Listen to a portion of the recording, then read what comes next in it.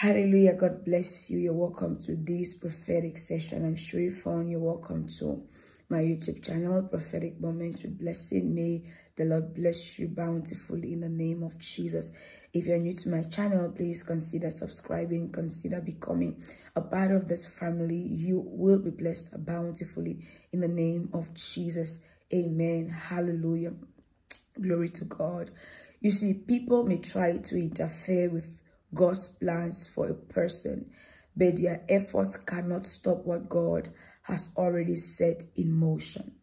I want you to understand that people may try to interfere with God's plans for a person's life, for your life, for someone's life, but their efforts cannot stop what God has already set in motion. They may try to hide you, as it was in the case of David. You know, David wasn't informed about what was happening. The Bible says that Prophet Samuel was sent by God to anoint a king from the household of Jesse, and David was actually the one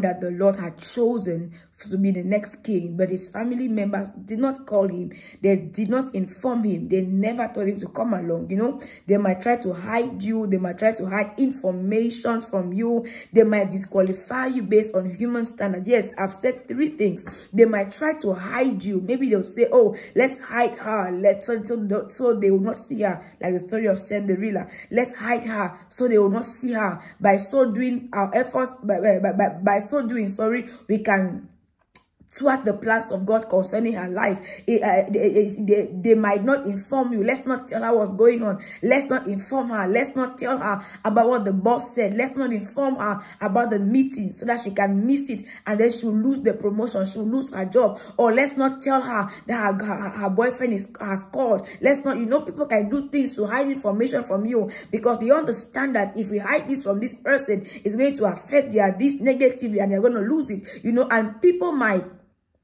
not invite you, like, come along with us. They might not invite you to come. They might not give you the opportunity, right? Because they are thinking that by so doing, they are going to thwart the plans of God. You see, people can they may try to interfere with God's plans for a person's life, but their efforts, no matter what they do, cannot stop what God has already set in motion. Isaiah this scripture is amazing.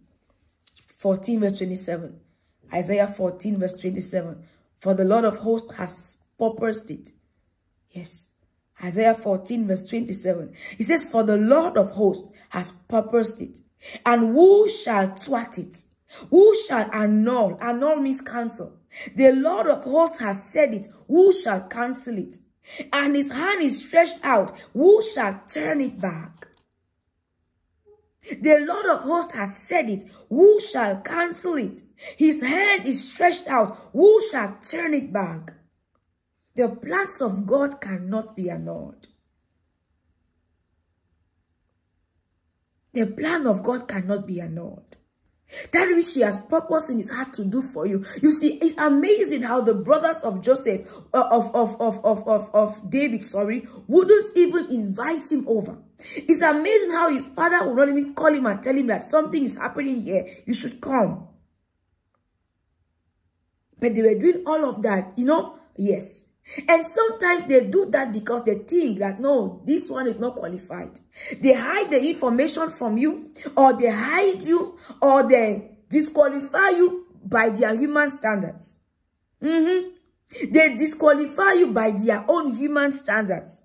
No, it's not like they're hiding the information. It's not like they are trying to hide you, but they just think that you are not among the people that this kind of thing can happen to. They measure you, they weigh you, and they disqualify you without even letting God himself try you. The Lord is saying I should tell this person, I don't know what you're believing God for. I don't know where you're standing in your life, but that which the Lord has said cannot be annulled. That which God has said concerning you cannot be annulled. No matter what they do, their efforts cannot stop what God has set in motion. He says the Lord has said it. Who can cancel it? And his hand is stretched out. Who shall turn it back?